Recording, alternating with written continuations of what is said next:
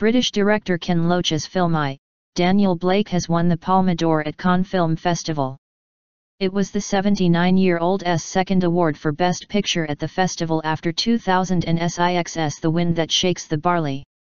Loach attacked the dangerous project of austerity as he accepted the award for his film about a middle-aged widower and the UK welfare system. Kent-born director Andrea Arnold won the competition's jury prize for her road movie American Honey. Social campaigner. It was the 13th time that Loach, a social campaigner for most of his career and the director of more than 50 movies, has competed at the event. Daniel Blake, which stars stand-up comedian Dave Johns in the title role, was written by longtime Loach collaborator Paul Laverty. It documents what happens when an older man living in Newcastle has a heart attack and can no longer do his job. He is declared fit for work, meaning his benefits are stopped, and he begins to go hungry. Dangerous austerity. Accepting the festival's top prize from actor Mel Gibson, Loach said, "We must give a message of hope, we must say another world is possible. The world we live in is at a dangerous point right now. We are in the grip of a dangerous project of austerity driven by ideas that we call neoliberalism that have brought us to near catastrophe." In the film, Johns meets single mother of two Katie, who moves to Newcastle from London. Cannes judges praised the actors' depictions of the characters who find themselves in no man's land, caught on the barbed wire of welfare bureaucracy as played out against the rhetoric of striver and skiver in modern-day Britain. It was the first film role for Johns, who said he was delighted by the French Film Prize.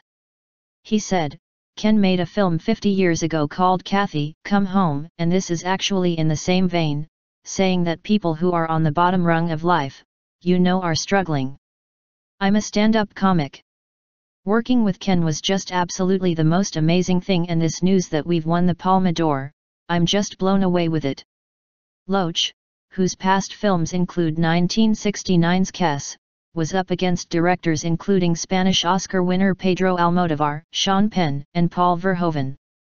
The Iranian film Forushind, The Salesman, by Asghar Farhadi won 2 awards at the 69th staging of Cannes, Best Screenplay, and Best Actor, won by Shehab Hosseini. The Grand Prix went to Just la fin du monde, It's Just the End of the World, directed by Canada's Xavier Dolan, while Philippine soap star Jacqueline Jose won Best Actress for her role in Brillante Mendoza's Marosa. Double win. Andrea Arnold, originally from Dartford, Kent, won the competition's Prix du jury prize. American Honey, starring Hollywood star Shia LaBeouf, follows a group of wild youths as they travel through U.S. states selling hard luck stories and magazine subscriptions.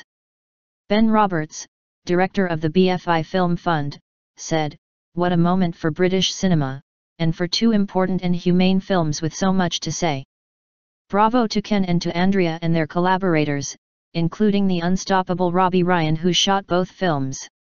This is cinema from the heart, and we're grateful that we have an industry that can support such personal, powerful filmmaking."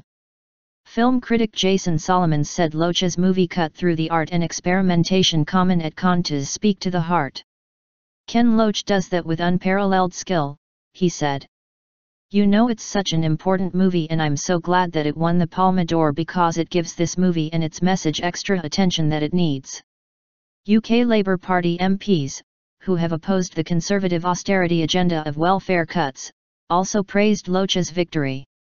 Shadow Business Secretary Angela Eagle tweeted, "Well done Ken Loach." While Angela Rayner MP said she was absolutely made up for the director.